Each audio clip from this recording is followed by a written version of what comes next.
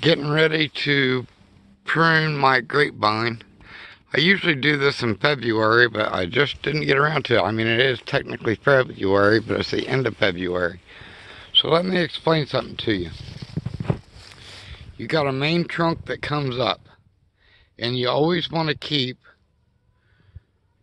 two of them. So you see where it splits out right there, and there's two that comes up. Everything else that comes off of those two can be cut off.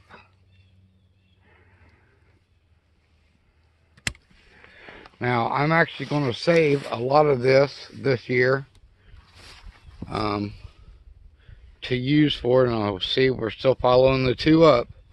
All these side branches, every one of them get cut off.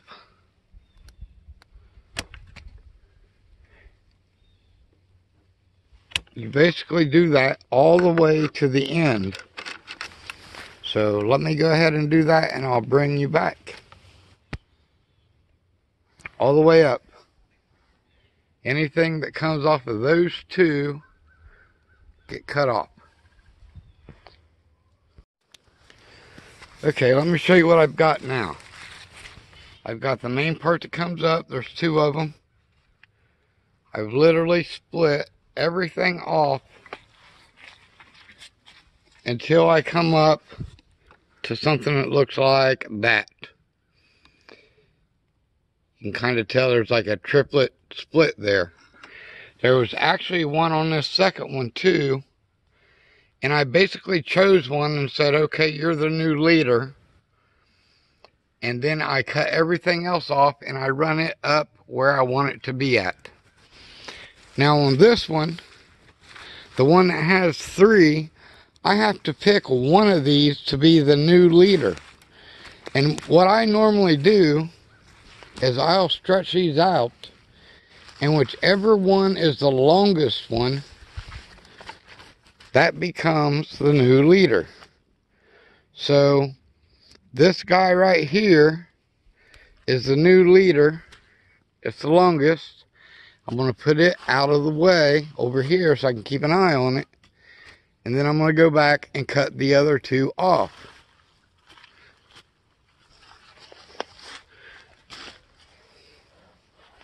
So here's my new leader.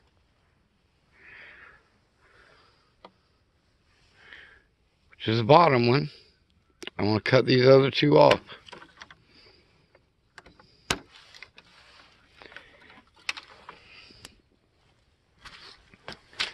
Now what I got to do is I got to take that one and stream it up over where I want it to run at. So I want one to run on this edge, going in that direction, and I want the other one to run on this edge, going in that direction. And eventually these will all come down. Instead of having another vine on this side fighting for space, those leaders will run all the way down to the bottom. And if that's not enough, I'll go ahead and spread them out on these sides. Now another thing I want to show you is I'm collecting every one of these branches I cut off, because every one that has more than two buds on it, let me show you one here. Really all these have got more than two buds.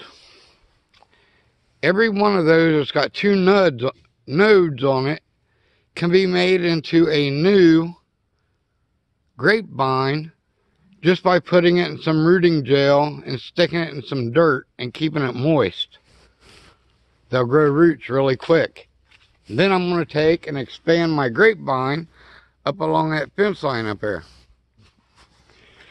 So let me go ahead and get this one run, the new leader, and I'll bring you back and show you that. Alright folks, now I got this done. So I got the main leaders that come up.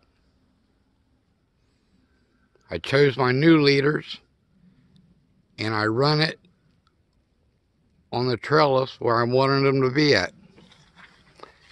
And I've just extended them under there, just far enough to kind of hold them in place and kind of point them in the right direction.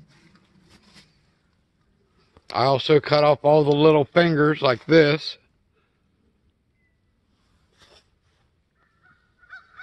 Most of the place.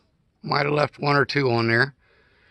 Now what I've done is I've encouraged this grapevine to grow rapidly. It's going to grow branches out from that are going to set fruit. And these 2 leaders are going to continue growing across the top of this vine, where it'll be really easy. I could run them down, I could bring them over, run them back up. You know, the length is totally up to me. My original idea was to have them run up, over, and down, and then they could spread out on these little side pieces. And this is basically the entranceway to my garden. So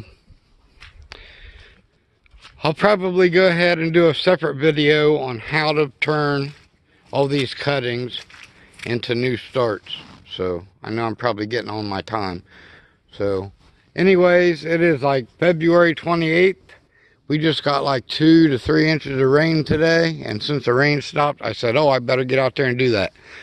So as always, God bless you. God bless your families. God bless your homesteads. Happy gardening 2021.